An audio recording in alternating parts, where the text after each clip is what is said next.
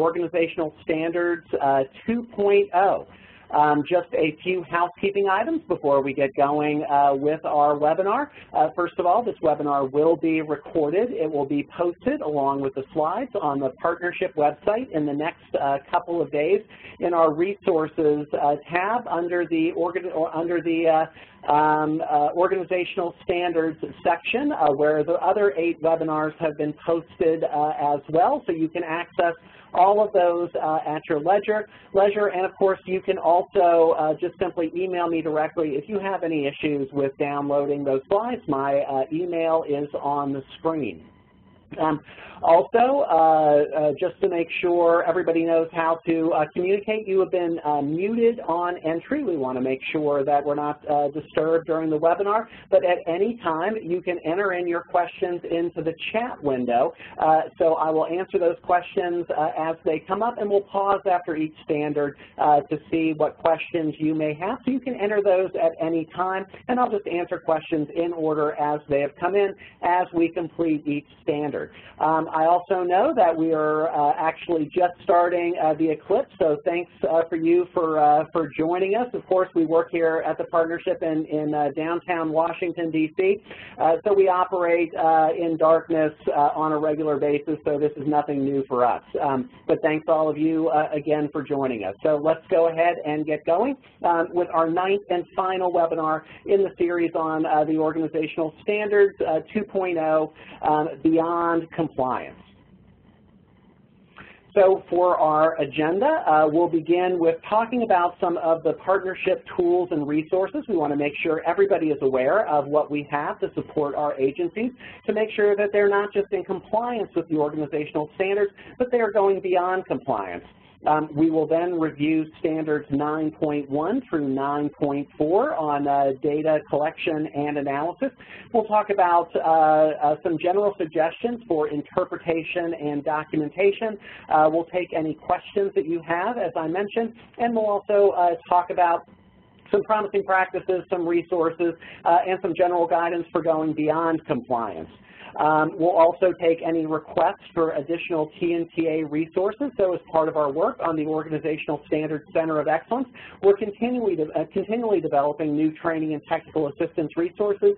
So if you have any suggestions, you can just enter those in the chat window or email me directly.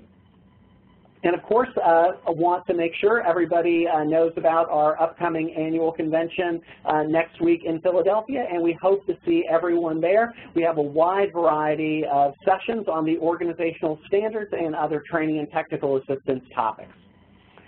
So again, just to remind everyone, we are on the last Category 9 set of organizational standards, data and analysis, which is in the operations and accountability thematic group. And just a reminder that the organizational standards in general provide a great framework for our agencies to think about their overall management and operation. So one of the themes we've tried to pull through this webinar series is the importance of not just looking at whether you are in compliance, but how well your agency is doing in those different areas assessed by the organizational standards. And I think this particular category really drives home that message, because the organizational standards aren't just about how you collect your data and do your analysis. It's about how well you're using your data. So you can be in compliance with the organizational standards, but not necessarily using the data that you collect very effectively. So I want to make sure everybody is aware of the resources we have to help you think about how to go beyond compliance.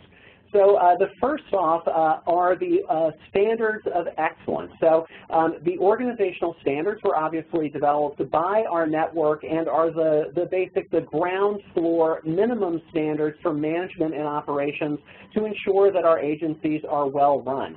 On the other hand, the standards of excellence are the highest standards an agency can hope to achieve.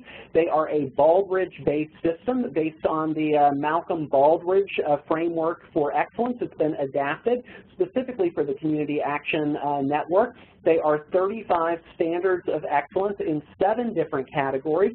And of course, we have a supporting training initiative, the Pathways to Excellence initiative, that walks an agency through a comprehensive self-study process where you benchmark yourself against those 35 standards of excellence and receive feedback from a panel of your peers about your strengths and your opportunities for improvement. However, an agency doesn't have to go through the whole Pathways process to benefit from the standards of excellence. You can simply download those standards. They are available on our website under the Pathways to Excellence tab on our home page, and you can work with them as you comply with the organizational standards, and again look at what the gold standard is as described by the standards of excellence, and they're just a great self-directed resource to hopefully give you some food for thought at your agency about how well you're doing when it comes to the standards in general. So I would encourage all of you to take a look at the standards of excellence and also consider participating in the Pathways to Excellence process. So again, just a little bit more description about those standards of excellence. And again, they make excellent benchmarks as you're thinking about your agency's overall performance when it comes to the organizational standards. We also have additional resources on our website. The resources that I'm about to talk about are all available where you see that red arrow pointing under the Tools and Resources tab. We have resources for the organizational standards. That is one of your drop-down menu options. And we also have our full range of guides, manuals, and also recorded webinars under that Tools and Resources tab. So everything I talk about today, you can pull down from under that Tools and Resources link on the partnership's home page. So that's where you go to get all the resources that I talked about, the standards of excellence, the training and technical assistance guides for the organizational standards, and some other tools and resources that I will mention. Speaking of, this is a screenshot of our technical assistance guide. We have one guide for every category of organizational standards, including today's category, Category 9. And these guides provide you with additional guidance and suggestions on the definition, interpretation, and compliance with the organizational standards, but also they provide you with resources to go beyond compliance. They provide you with diagnostic questions that you can ask that help you answer the question not just whether you're in compliance, but how well is your agency doing when it comes to the organizational standards, and it provides assessment scales at the end of every guide to help you benchmark your performance from year to year. So we really think these are the one-stop shop, first place you should go guides for helping you with the organizational standards, and again, you can access all of these training and technical assistance guides through that link on the partnership's homepage that I just showed you. This is a screenshot of some of the toolkit sections. And again, the first half of every organizational standard is devoted to additional guidance on just the overall background on the standard, documentation and compliance issues. And then the second half goes through those diagnostic questions and additional resources. So this is not just a TA guide for making sure you're complying with the organizational standards, but also making sure that your agency is really looking to go beyond compliance and providing you with the resources and additional support you need to make sure that you're getting the most out of the standards process. And one more screenshot of those assessment scales. Again, it's not a requirement, but we strongly advise agencies to do that benchmarking process using those assessment scales to see how they're doing overall, and there's some additional resources. Again, those diagnostic questions, links to other guides, how-to manuals, additional resources to hopefully build your overall agency capacity across all of the standards and all of the categories. Finally, we want to make sure everybody knows about the CSBG TTA Resource Center. This is your one-stop shop for all technical assistance resources gathered from across the network. Of course, the partnership keeps all of the resources it develops on its homepage. We also collect resources from both from other national partners like NASCAP, CAPLA, and ANSERT, the Association for Nationally Certified Roma Trainers, but we don't have everything on our webpage. The CSBG TTA Resource Center is where we upload all of the TNTA resources we come across, not just from the network, but from other nonprofit networks. So it's really your one-stop shop for all TNTA resources. It also includes a consultant bank. We have over 70 consultants that the partnership has vetted who can provide additional TNTA across a wide range of issues.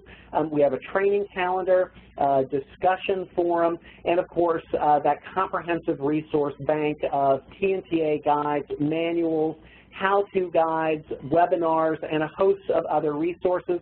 And we're also in the process of continually updating those resources and also building out some additional functions in the Resource Center that we will announce in the next month. But we're really trying to invest in the Resource Center and make sure everybody knows that it is where all of the resources you need live.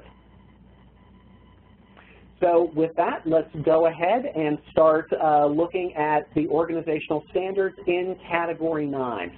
So we've combined the standards for both the public agencies and nonprofit agencies because they're relatively similar for Standard 9. So we're not listing them as we have in previous webinars side by side. They're relatively similar.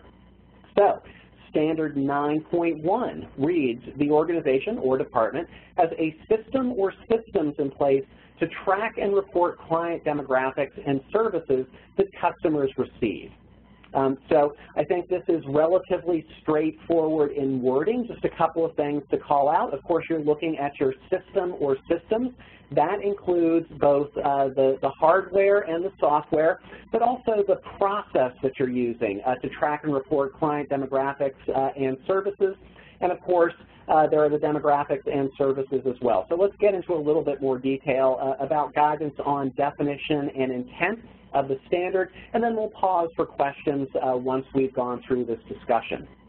So just a little bit big picture background on 9.1. This standard was included in the organizational standards as a whole to ensure the agency has the ability to identify the number of people being served by the agency as a whole, to collect demographic information about the services, and identify the services that you're providing. So it establishes that your agency is able to compare demographics with the services to find out who has received them, and it also establishes that the agency can identify the nature of the service. So hopefully the frequency, the intensity, and the duration. Now, of course, that's not required by the organizational standard. You don't have to track all of those things, but again, one of the things we're focusing on in this webinar series is providing some additional guidance and suggestions for thinking about how you can go beyond compliance. So in terms of guidance on making sure you have the proper documentation for Standard 9.1, evidence that your agency has a comprehensive data collection system in place and in use that includes demographics and service provision, would include electronic or hard copies of the forms used to collect that data, intake, satisfaction surveys, demographics, et cetera, screenshots of data collection, policies related to data collection, job descriptions that identify the collection and recording of data. So again, you're looking to document that you have a system or systems in place. That would include both the software and also the processes you use to gather that basic data on client demographics and the services that they receive. So this is one, again, because it is a little bit more big picture, there are probably some differences from state to state about the documentation that is required to show you're in compliance with Standard 9.1. So as always, if you have any questions, we suggest that you check with your state CSBG lead agency. They are the ones with the final authority to interpret the standards and to define the documentation that you'll need to submit to show that you're in compliance. So let's go on to a couple of questions that you can ask to see if you're going beyond compliance. So first of all, can the people and services tracked in this standard be related to the outcomes tracked in 9.2? So again, can you connect the data you're collecting on the demographics and services that your customers are receiving directly to the outcomes that they're able to achieve? Another thing to ask is how often is the data analyzed and by whom? So are you analyzing your performance data, your basic intake data, your demographics, and your service data on a monthly basis, a quarterly basis? What process do you have in place, and are you doing it routinely and in a way that helps you make sure you're improving the overall programs and services that you're providing? And as the next question, is the analysis used to inform decision-making about your agency's service delivery strategies and programs? So do you have, for example, a quality improvement committee or quality improvement staff who are charged with routinely analyzing and looking at ways to improve your programs and services? Another question to consider, does your agency compare this data with the community needs assessment data to assess if the population being served matches the population with identified needs, and if the services match the highest priority needs? So are you using your community needs assessment data, looking at it in comparison to the data you're collecting about your programs and services, and making sure that you're targeting those high priority needs that you've identified in your community needs assessment? And then finally, does your agency identify the community as a client and track demographics of the community and services provided at the community level? So again, if you do community level work, are you also collecting data on those community level or population level initiatives that your agency is working with? So before we go on, let's see if there are any questions that have come through.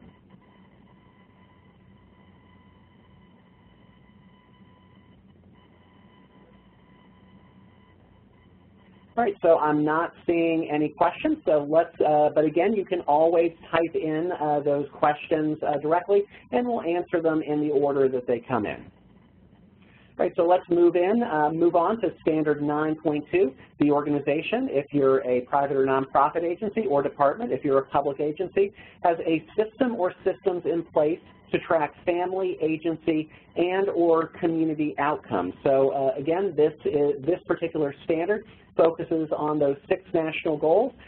Just a word, an aside here, when the standards were developed, we were obviously operating under the old system using the IS report, so there is some difference in language because obviously with Roma Next Generation, we went from 6 national goals to 3 national goals, and also we used the annual report instead of the IS report. So I just noted in a few places where that language has changed. All right, so moving on to guidance on definition and intent of Standard 9.2. So this particular standard ensures that the agency has the ability to identify the outcomes achieved by individuals, families, and communities. So again, closely tied to that Standard 9.1, but of course looking at the outcomes produced by the services you provide your customers and the communities that you serve.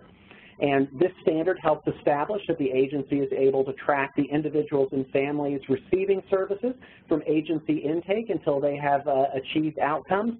And it establishes that the agency is assisting in the production of outcomes for communities as well as individuals and families, and can track contributions to these outcomes. Again, just another aside, agencies are not required to do community-level work. Of course, we encourage our agencies to consider that as an option for an overall service delivery strategy. But if you do community-level work, it's important that you have that system in place to track the programs and strategies that you're using and the outcomes that they're producing. Right? And finally, this standard ensures that the agency has the ability to identify the outcomes achieved by the agency itself. Another note, taking Standard 9.1 and 9.2 together, there is no requirement that you are able to produce an unduplicated count. That is not a requirement of the organizational standards, but of course we hope that all agencies who can't produce an unduplicated count do have that as an objective that they're working towards, but just wanted to clarify that to make sure everybody knows you're not required to produce an unduplicated count. And of course, for Standard 9.1 and 9.2, again, they are worded in a little bit more general way. So it Standard 9.2 obviously talks about tracking outcomes, but it does not specify exactly which outcomes you need to track other than the different levels. So again, make sure to check with your state CSBG lead agency to see exactly how they are interpreting these bigger picture standards and the documentation that you need to provide to show that you are in compliance. To continue with some additional discussion of Standard 9.2, it's important that the network be confident that there is at least some general uniformity across states for the process of identifying the outcomes that are achieved using a standardized set of indicators and standard definitions of those indicators. Of course, that is embodied in the new annual report that's part of Roma Next Generation. We've had a number of national webinars co-hosted with NASCASP on the annual report. So I would suggest if you haven't seen those, recordings of those are both on the partnership and the NASCASP website. But again, as we move into Roma Next Generation and using the new annual report, it's important that agencies make sure they're prepared and look at related data collection and data analysis issues that might come up because, of course, we are changing, at least to some degree, the way that we're collecting data to report up to the national level, to the state and national level. And again, Standard 9.2 helps ensure that the agency is reporting on those performance indicators and national Roma goals for which it provides services, programs, and activities. So both Standard 9.1 and 9.2 are tightly tied both to the Roma framework that you learn about if you're a nationally certified Roma trainer, and also the overall Roma Next Generation framework with the national report, the MPIs, and our national goals. So on to some additional suggestions around guidance on compliance and documentation. So what we're looking here for is evidence that the agency has a comprehensive data collection system in place and in use that identifies outcomes and progress towards outcomes. So again, because this is a more general standard, it just asks you to have that system in place to track outcomes. It doesn't specify which outcomes to track, how extensively to track those outcomes. Make sure you're checking in with your state office to get specific guidance if you have any questions. But examples of documentation that should help you show you're in compliance with the standard are a dashboard or scorecard or similar instrument that tracks those outcomes across your programs and services, electronic and or hard copy of forms used to collect outcome data, so case notes, reports, surveys, etc. Identification of baseline data and copies of scales or other documents used to follow progress of your customers in different domains. Screenshots of data collection, policies related to data collection, and or job descriptions that identify the collection and recording of data. So again, you may not be required to submit all of this documentation. We're just trying to be comprehensive to give you a range of the types of documentation you may need to show that you're in compliance. And this is also hopefully helpful in making sure that your agency is keeping track of the documentation that you'll need as we're in the second year of assessment against the organizational standard to make sure that you're in compliance. Some other policies and practices to consider as you collect that documentation is how is progress towards outcomes being tracked? What's being done to engage clients so that multiple assessments, in other words, needing to show changes in status are possible. So for example, do you assess the status of your customers at different points in the whole service delivery process? Other questions to consider are how can the agency integrate different systems from different funding sources into a unified agency-wide system. So again, we know that not all agencies are able to do that, especially our public agencies, for example, have some challenges because they're often required to use different systems for collecting data that can make it challenging to integrate all of those across all your programs and services. And of course, we know that our nonprofit agencies also have this challenge as well. So you may not have one single integrated data system, but the standard does encourage you to look at how you're managing your data from those different sources. Other questions to ask are agency outcomes included as part of your overall customer tracking system? And how do the NPIs compare with performance indicators of other funding sources? So if you're tracking outcomes, say, for a foundation grant that you have, how are you relating or integrating data across those different reporting systems or requirements that you might have? Moving on to questions that you can ask to go beyond compliance for Standard 9.2, a couple of considerations to keep in mind. First of all, can your outcomes that you're tracking in this standard be related to the demographics and services tracked in 9.1? So, for example, do you know what outcomes different demographic categories of your customers are achieving across different types of services that you're providing them? Another question to ask is, can progress towards outcomes be tracked at the end of 1 year and carried forward to the next year? So, for example, if you have a customer who is receiving services over a multi-year period, are you able to track that data? You can also ask, how often is the outcome data analyzed and by whom? So again, are you looking at your outcome data on a monthly basis, a quarterly basis? Do you have that quality improvement committee or quality improvement or performance management staff who are working with your programs and services, with your frontline staff and your managers to be routinely looking at the kind of outcomes that you're producing to identify ways to improve those programs and services? Other questions to ask are, how is the analysis used to produce a report to the board for decision-making about your agency's service delivery strategies and programs, and who's involved? We'll look at that in a little bit more detail in the next standard. And does the agency compare this data with your needs assessment data to assess if the outcomes that are being achieved match the identified needs? So again, for both Standard 9.1 and 9.2, it's important to look back to your community needs assessment data to look at the demographic profile of the customers you're serving, the services that are being provided to them, and the outcomes you're achieved, and comparing that back to the priorities you've identified in your community needs assessment. So before we go on to Standard 9.3, let's see if any questions have come in.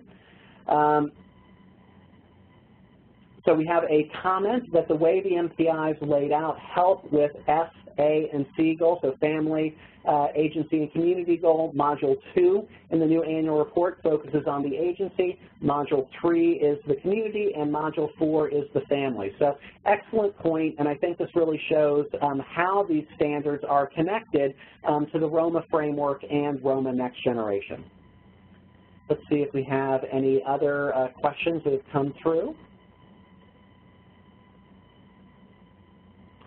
We also have another comment that one person believes that LIHEAP is requiring an unduplicated count. So again, a good reminder that you may have specific programs or funding sources that require those unduplicated counts.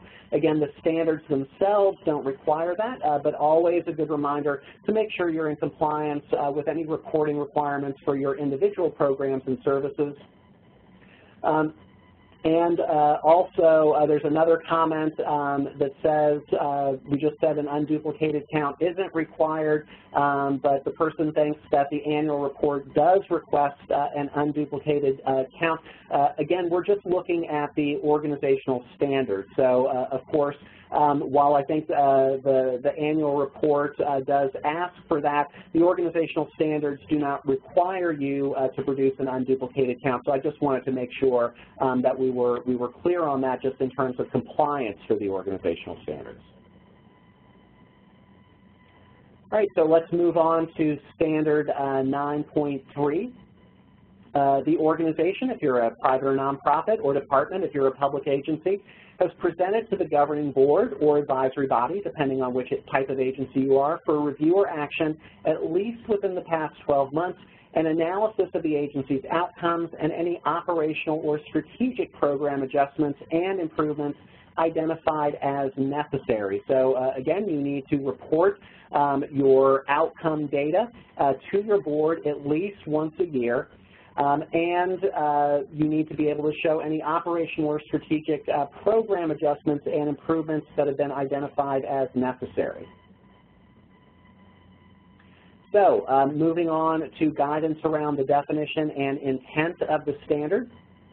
It's important for the network to be confident that the data being collected is used for improvement. So again, the intent of the standard is to make sure that agencies hold themselves responsible for the outcomes they're producing, and of course the board plays a critically important role in that overall process. So making sure that you're reporting that data to your board at least annually helps make sure that as a network we're staying focused on those outcomes. And this particular standard establishes that the agency is analyzing its own data for the purpose of making suggestions for improvement, and it assures that the agency's board is involved in making meaningful decisions about agency performance based on accurate and well-analyzed data. So I think this is also a standard that contains within it a good example of the potential for going beyond compliance. You could certainly be in compliance with the standard if you just report that data to your board on an annual basis, but I think it's generally good practice to report that more frequently, perhaps semi-annually or even on a quarterly basis, at least to make sure your board has that overall big picture of how your agency is doing.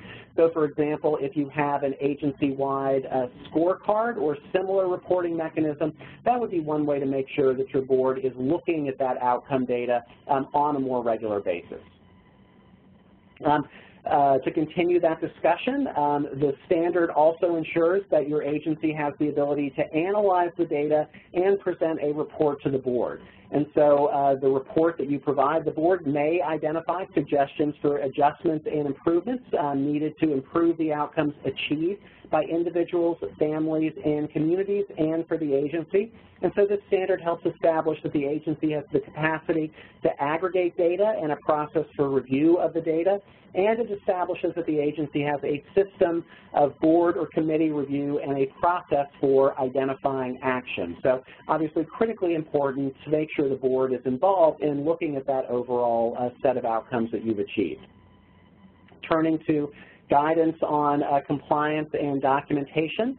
What we're looking here for, again, is evidence that the agency has analyzed, drafted suggestions, and shared a report with the board and identified actions. So again, with the caveat that you should check with your CFBG state lead agency.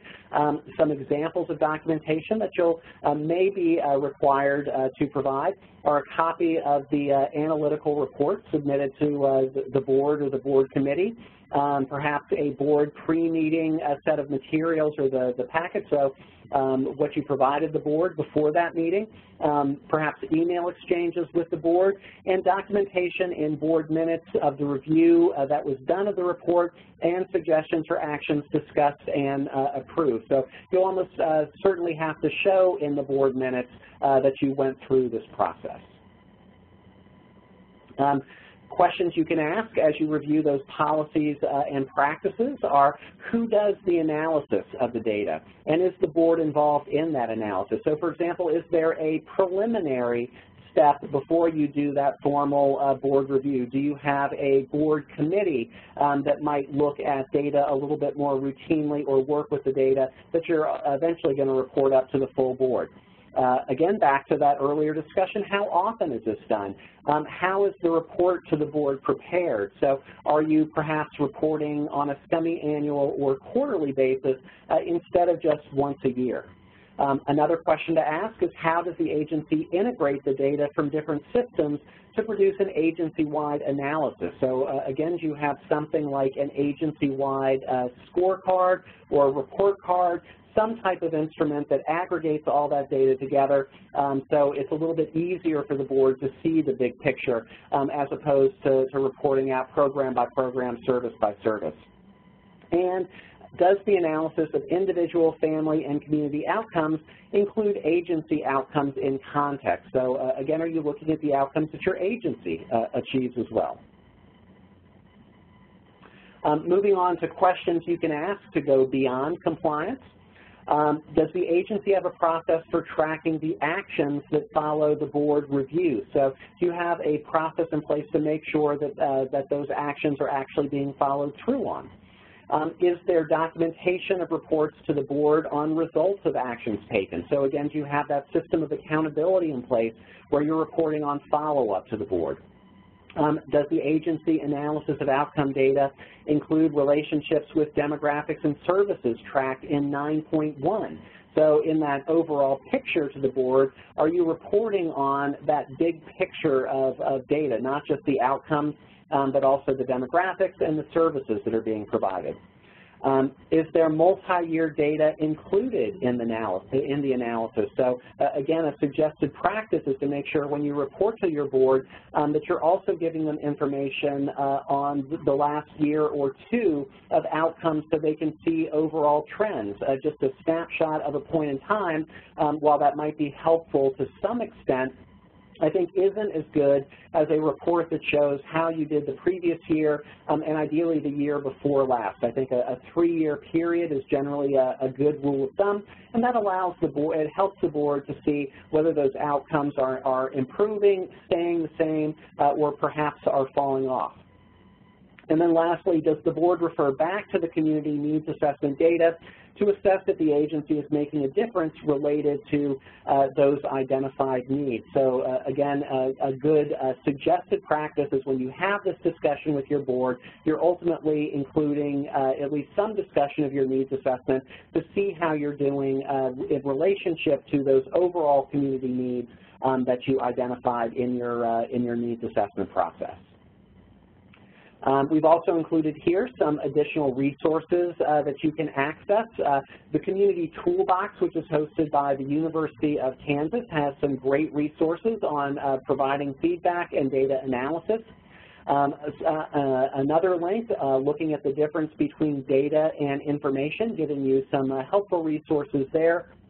And the last link, the structure of a data analysis report, gives you a model, at least a general model. This wasn't designed specifically for a community action agency, but it does provide you with a sense of what might go into that data analysis report you provide your board. Again, just something, again, to look at and compare with how you're providing that data to your board currently. All right, so let's see if we have any questions that have come in.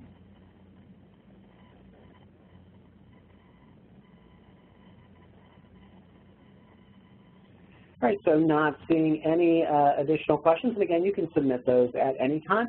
Let's move on to our last standard, Standard 9.4. The organization, if you're a private or nonprofit agency, or department, if you're a public agency, submits its annual CSBG Information Survey Data Report, and it reflects client demographics and organization-wide or CSBG-funded outcomes, depending on whether you are a nonprofit or a public agency. Of course, we have shifted from the IS report to the annual report, so just wanted to note that. And my guess is we might would be surprised if we didn't update the language in the organizational standards to reflect that change. All right, so moving on to guidance on the definition and intent of Standard 9.4. The intention of this standard is to ensure that each agency has submitted accurate and appropriate data for your CSBG information systems, now the annual report. So again, as I noted, some update of what the standard is asking for, but I'm pretty sure folks know that we've moved forward from the IS report to the annual report given the changes with Roma Next Generation. And what the standard does is it establishes, through the reporting of your data, a standardized format for reporting on the various activities and outcomes from our agencies across the country, and it ensures that our local agencies have systems to produce accurate data that is reported to your state office. So again, I would direct you towards those webinar recordings of the webinars that both NASCAS, the partnership, and also the webinars we've done in collaboration with NASCAS. Those are on the partnerships and NASCAS website if you want additional discussion of the annual report and Roma Next Generation. Standard 9.4 also ensures that the agency has the ability to overcome data collection challenges caused by different practices in different departments or sections of the agency. and it establishes that your agency has the capacity to collect demographic data from individuals and families receiving services, and it establishes that the agency has a system for collecting information for all of the sections of the annual report and your MPI data. So guidance on compliance for Standard 9.4. Evidence that the agency has submitted its annual report in a timely way would simply be electronic or hard copy proof of your annual report submission, verification of receipt of the report from your state office, or email exchanges with your state office regarding submission of the report. So basically any documentation that shows that you have fully submitted your annual report data.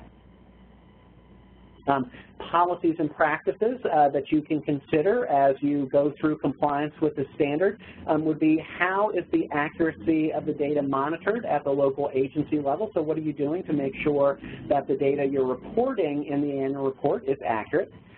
Does the report include only unduplicated individuals or families served? So again, as someone pointed out, the annual report does ask for that unduplicated count data. And finally, what documentation of community level data is collected to support the information reported? So again, we have that section in the module in the annual report that allows you to report on community level work. So make sure that you're collecting the appropriate data that will let you report if your agency does engage in community level strategies. Make sure that you're collecting the data that will allow you to report on those efforts when you submit your annual report. So just a few sections here around going beyond compliance. 2 questions to ask. First, does the agency have a process for using the information contained in the report for future actions? Do you compare with your community needs assessment data to assess if your agency is making a difference related to the identified needs? So when you submit your annual report data, are you looking back, just like we suggested to do with the data you collect for other standards in this category, are you looking back to your community needs assessment to see how you're addressing those needs that you have identified? And then finally, does the agency have a process for comparing data from prior years to the current report? So again, it's always a good practice to look at your trended data over time to see where you're improving, where things are holding serve, and where you might not be achieving the same level of outcomes that you've achieved in the past. So again, I think a good illustration of the importance of not just seeing this as a check-the-box exercise, did we submit our annual report data, but making sure that you're using that data to look at overall agency performance, comparing it to previous years, comparing it to your community needs assessment, and really getting the most out of that data that you're reporting on by making sure that you're using it for program improvement and performance improvement activities within your agency. So with that, I want to make sure you have contact information for both myself and our Senior Associate, Courtney Kohler, who works on our Organizational Standards Center of Excellence. I'm looking to see if we have any other questions that have come through. And of course, you can always simply write to me directly at that email if you have any additional questions. And also wanted to make sure that everybody knows now that we have completed the 9 webinars in our Organizational Standards webinar series, we will be shortly announcing our next webinar series. We'll be focusing on the community needs assessment process, doing a deeper dive. So be on the lookout for that announcement with those webinar dates. We're doing a 4 or a 5 webinar series. We haven't decided exactly which one, but we should be announcing that shortly, and are really looking forward to this because I think it's an opportunity to focus in on how our agencies are doing with the community needs assessment. We do have one closing comment. Many of our agencies have identified community-level needs and can collect count data, but are struggling with rate of change data that would be statistically reflective of their work.